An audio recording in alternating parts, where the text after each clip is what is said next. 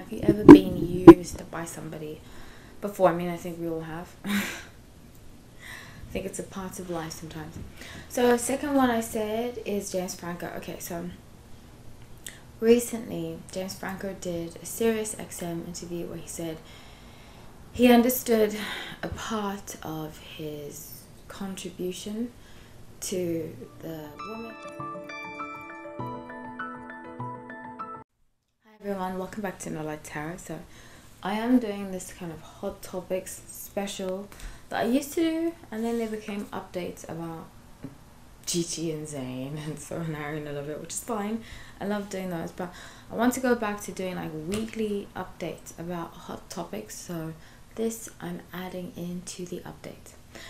So first I'm going to be doing Kim&Kanye, then James Franco. I've been meaning to do this for a while because I actually met him. It's funny, I've met him a few times and I end up usually meeting him. I met him I think twice in New York and once in LA, but it's weird, I often see him in different places that I am at, so we will find out.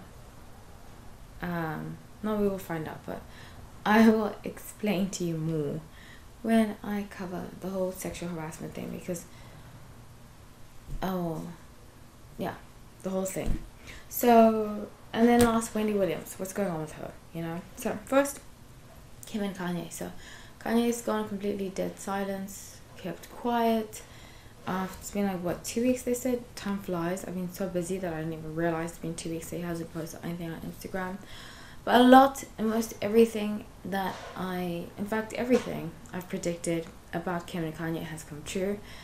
I will have a card in this video about it, so please stay tuned. And okay, so wow, this is very interesting. The Hermit, Two of Cups, and the Death card. Kim is going to use, and I predicted this, I said she's using Pete to make sure she has. The thing is, Kim, out of all the kids, knows who her mother is. She knows that her mother, who is the producer, executive producer of Keeping Up with the Kardashians, wants her children to always have a spouse or partner to be on the show because it's a storyline. So she's using Pete for a storyline. And I wouldn't even be surprised, Two of Cups and the Death card, if they have a fake engagement. I don't believe that this relationship is that real. I think it's a fake engagement. And Six of Cups, Pete is receiving something from it. And that, I think, is publicity, number one. But also a sense of unity. I think he has a deep longing. Pete Davidson, I think he has a deep longing for his a family unit, because he's the only child, I believe. He's the only child. He lost his dad when he was young, and I think he has a deep yearning for family. But with the Tower card, something's going to happen, and I strongly feel like Kim is going to be like, psh, that's it. If you can see this card, she's running away from this guy. This guy's falling.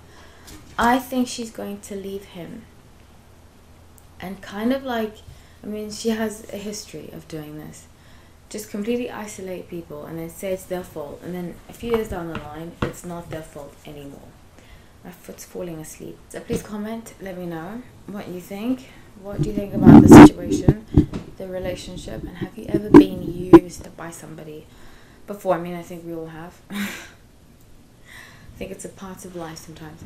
So second one I said is James Franco. Okay, so recently James Franco did a Sirius XM interview where he said he understood a part of his contribution to the woman that he that alleged that he was harassing and SA'd, you know, on YouTube we have to say SA.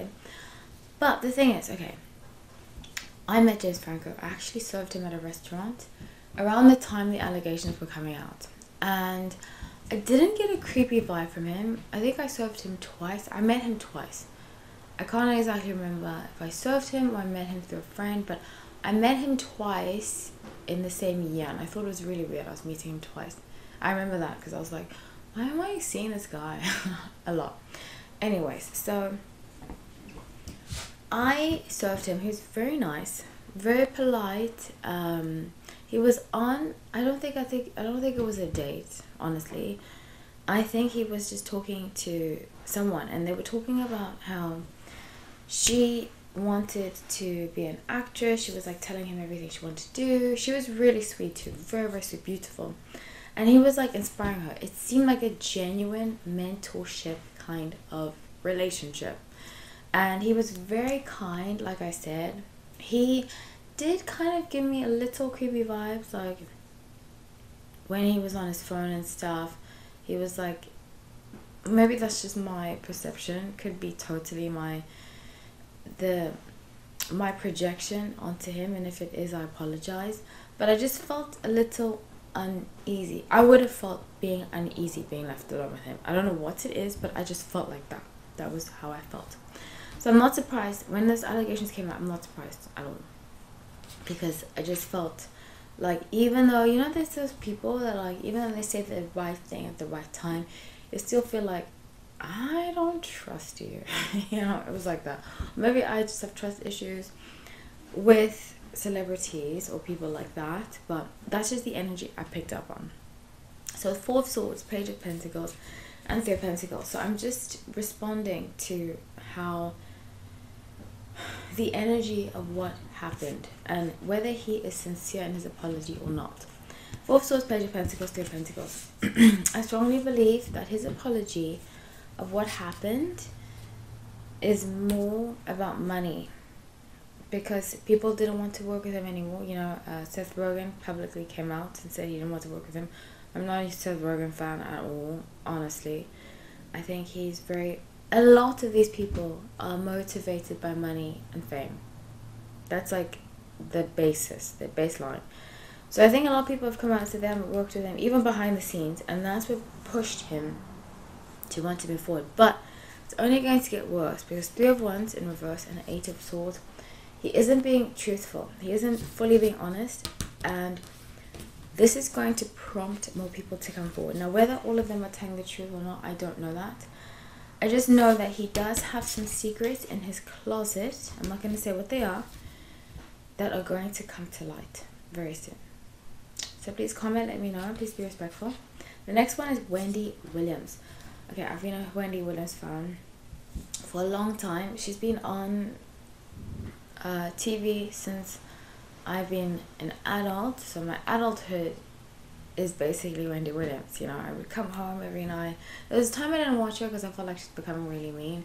But as a whole, I would come home every night and be like, okay, I need to watch Wendy Williams. I'd watch the one on YouTube.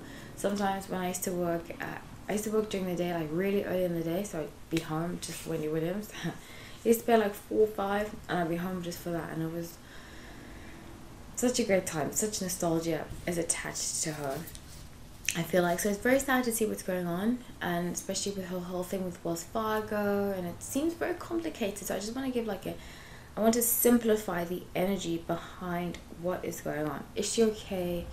Are people trying to steal her money? I don't know the full story, so don't expect me to give you the full story and rely on it completely. But I want to give you the energy that I feel. And you know, I'm actually going to do a full rundown of her, Kevin, not her son, because I don't do children. Just the energy of what is really going on. But this is just a simplified version. I will do a full one soon.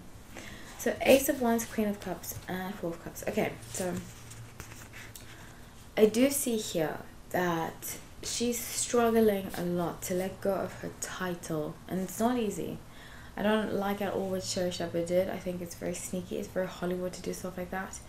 To just like, the show is still called Wendy Williams and she's on it. It's just such a bad way to do business and to have your name out there. There are other ways to go about it than this. So she feels isolated. She feels left out in the cold. She feels like they did her wrong. 9 of Pentacles, 5 Pentacles, and 4. So she is going to come back. I predicted before that she's going to do a podcast. I don't know if she's coming back to the show. I will clarify that very soon in a full breakdown. But I do feel like something very big is coming for her. And she will get her money. Right now she's focused on getting her money. And then once she has that, she will put that money into what she wants to do moving forward. And I think that's why they're blocking her money. So please comment, let me know. I love you all. Subscribe. Take care.